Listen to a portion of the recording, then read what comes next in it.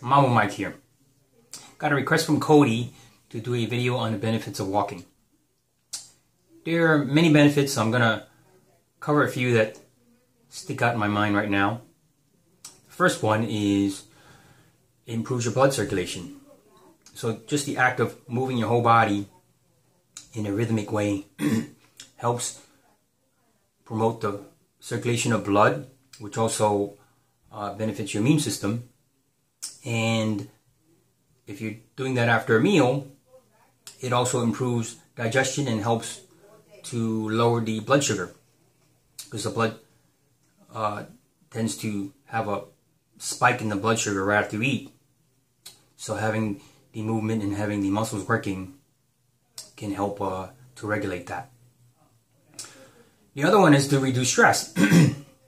So just the act of moving and getting your energy flowing will help sort of calm you down. So a lot of people, when they're upset or stressed or whatever, they like to take a walk just to kind of clear their mind.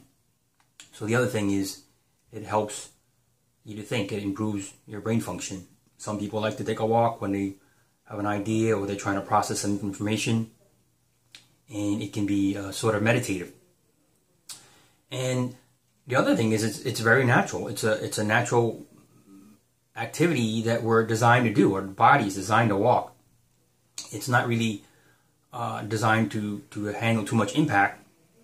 So the other really good thing about walking is if you're overweight or you're injured or you have poor balance, let's say you're elderly and so you're not able to do an intense activity, and walking is a great way to start. So you can walk more faster. You can, if you want to add some load, you can walk with a backpack. If you want to get more workout, you can walk uphill.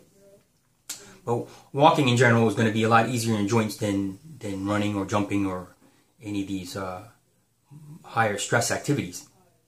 And your risk of falling or getting hurt is going to be much less. So if you're not accustomed to working out, start walking.